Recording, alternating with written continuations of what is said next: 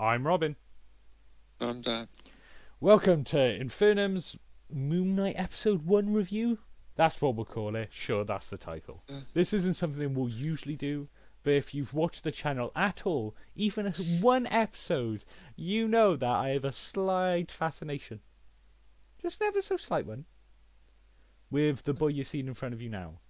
We watched this, the first episode, about 3 minutes ago. Together, and it was a slow process of our brains being scrambled. Dan, opinions? Any opinions? I'm a bit lost.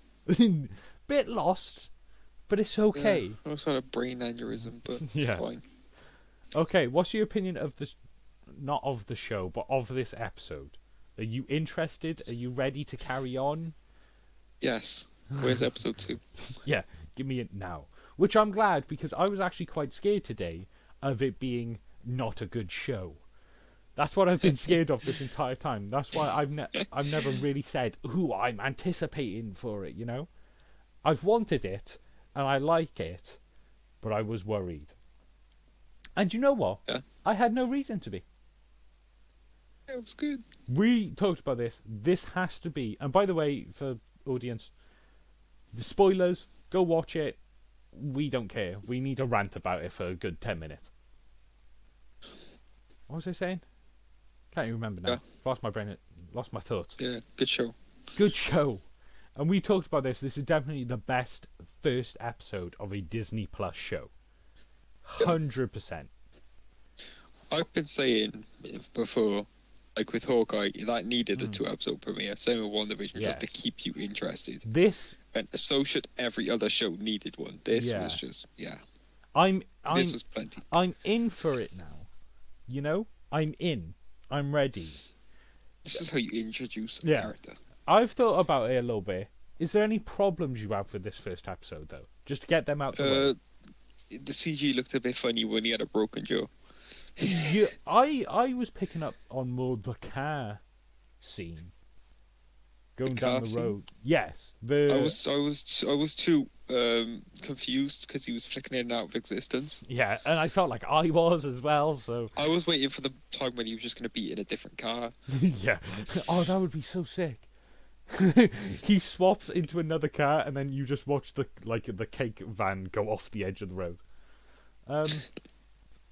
Yes. So the CGI was a little bit lacking. The CG on the suit didn't look bad. The monster didn't look bad. Khonshu didn't look bad either. They looked great. Yeah. The jaw and the action scene, which is kind of... To be fair, with the jaw being that messed up, well, I don't mind if it looks a bit fake. Yeah. I think that's mostly because you know what a jaw is meant to be like. Yeah. And your brain's trying to autocorrect. So that what Oscar Isaac's face is meant to look like. That does slightly worry me, though, for future episodes. That even episode 1, the CGI doesn't look spectacular. Do you get what I mean?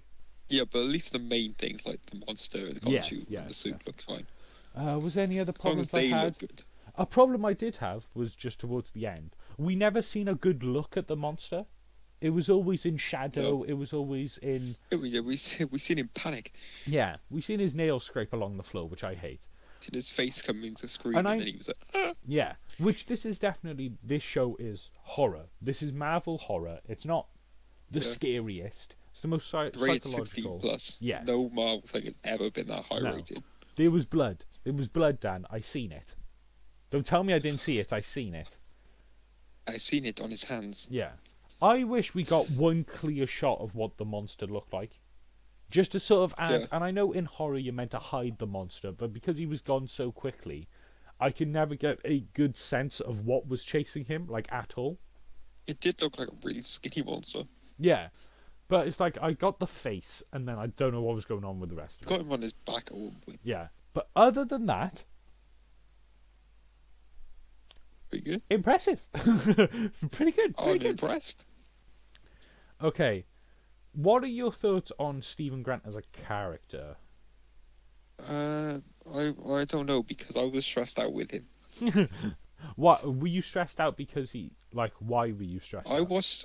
I like him just because I watched him panic and his life crumble around him. Yes. And he's just great. Yes, I will say this is probably the most relatable Marvel character we've had.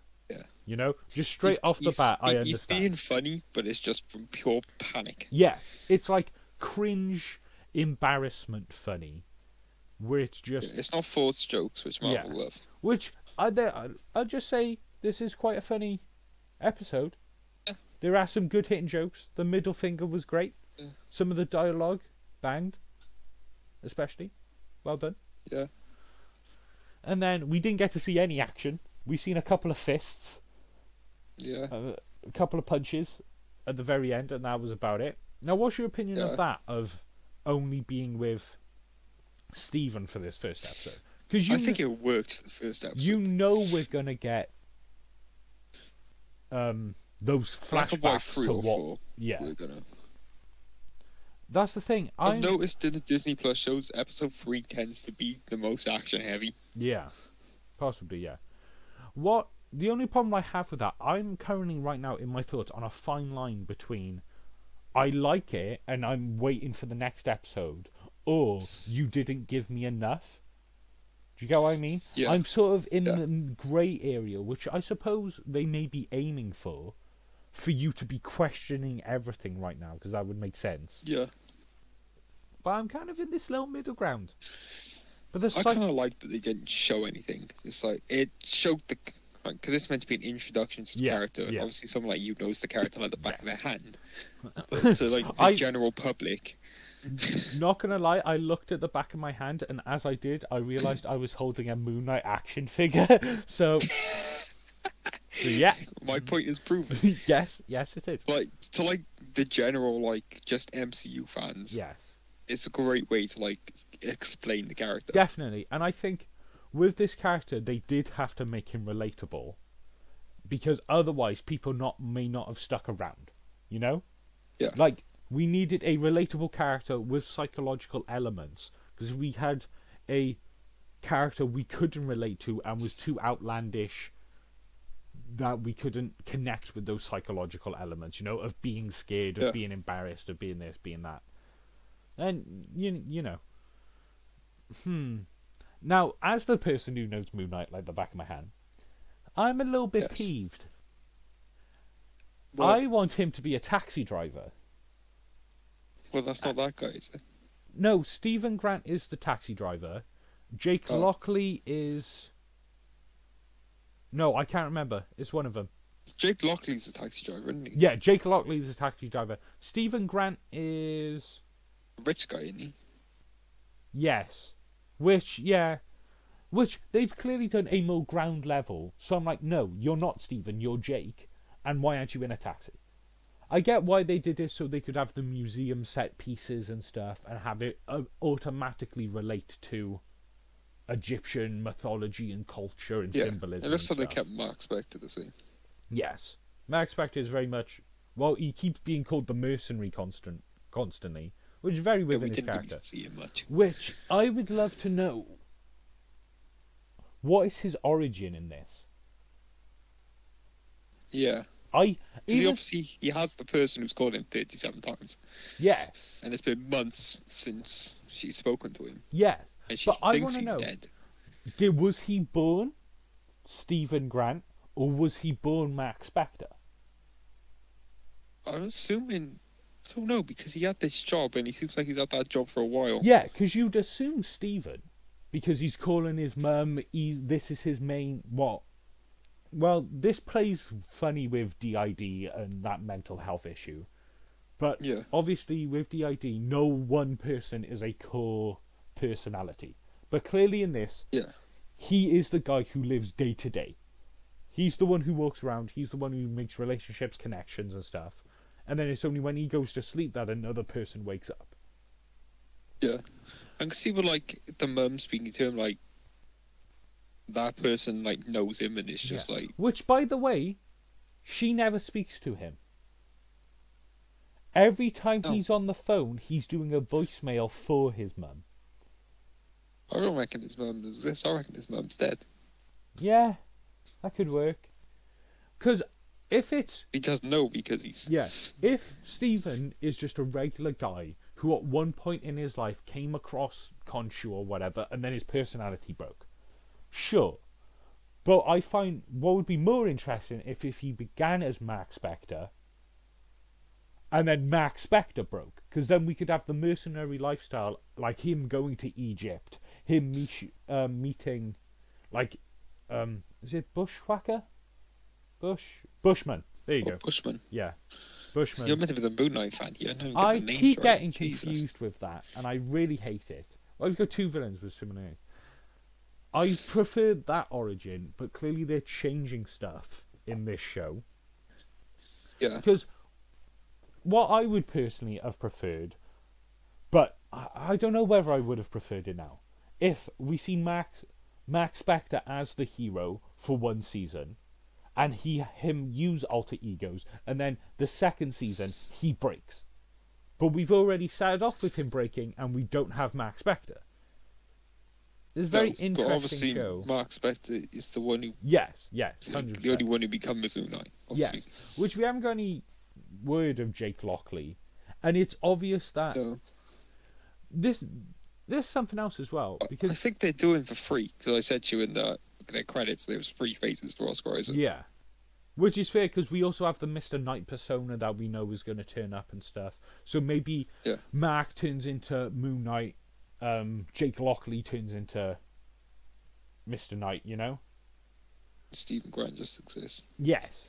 Stephen Grant is the basic one, who he keeps getting called like a pussy by Khonshu, which is quite funny. You mean Venom? Yeah. He acts like Venom. I kept going Venom. Which maybe they were inspired by that, but definitely in the comics, in not the old comics, but the earlier comics, or the earlier reboot of the modern Moon Knight incarnations, he definitely acted like that, where he wasn't evil, he wasn't irritating, he was just annoying and bugging Mark constantly and bullying him, which this version definitely is, you know? Yeah, he's bullying Stephen. Yes. I don't know about Mark yet, we didn't really see their interaction. Which would definitely seem he prefers Mark being out. Which would be interesting if Khonshu had different relationships with all three of them.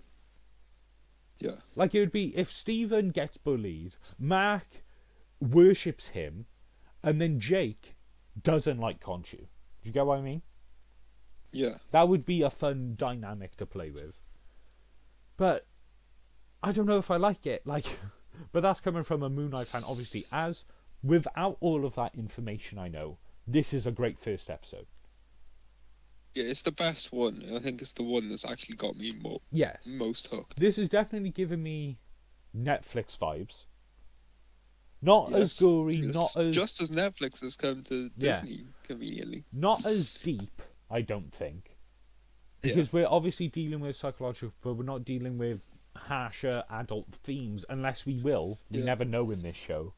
Yeah, this is just the first episode. Exactly. Which I feel like has given you the theme, or not the theme, but the atmosphere you're going to get throughout, which is great, because it's psychological horror, one of my favourite genres. Yeah. And this is a very... From just the first episode alone, this is a very anti-superhero show. For the first episode, Moon Knight is in it for 5 seconds, maybe? He throws 3 punches and then walks towards the camera, which we'll obviously probably get more later on. Yeah, like we've seen that in trailers. Yeah, we'll get loads later on. And I want to fair, the action we've seen in this first episode was just all the Moon Knight we got in the first trailer. Exactly, yeah. And that's all I've watched was the first trailer. So I've gone into this mostly blind. Other than this first episode. Still haven't seen any more Moon Knight. Yeah. I do like this show. Yeah. I do. And I want to watch the second episode immediately. This is definitely... Unless it flops hard right at the end, I can see this being the best one so far. I have a sense already, touch wood, that this might be an anticlimactic show. It could be. And this is the one problem I have. What's your opinion on the villain? I love Ethan Hawke as an actor. He's great. The villain, we didn't really get much of him. We didn't get much. Well, we got as much as him as we did, Moon Knight. which is literally the We name got of more the of show. him than Moon Knight, but we Yeah, got exactly. barely anything of him. But- Put glass in his shoes and he stressed me out. Yeah, That's it sets what up his goals clearly, that he wants the amulet, whatever. He has the powers to judge people's sins. I believe that where Stephen hears Khonshu, he hears Amit. Because he mentions that where it's like these voices in your head, never tile us, never whatever sort of thing. Which is an interesting like dynamic, but then yet again it's like you take the hero and you reverse it and now it's a villain. Do you get what I mean? Yeah. Which we've seen a lot. And the one problem I have with this, do you think we're gonna get loads of monsters in this show?